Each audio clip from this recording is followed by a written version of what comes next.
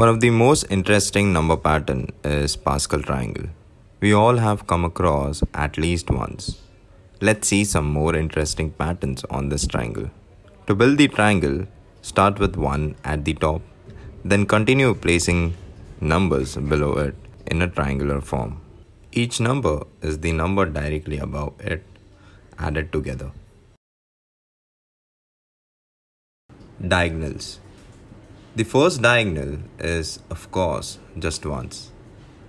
The next diagonal has the counting numbers. The third diagonal has the triangular numbers. Horizontal sums. If you notice about the horizontal sums, they double each time. Exponents of 11. Each line is also the power of 11. For example, 11 raised to 0 is equal to 1. 11 raised to 1 is equal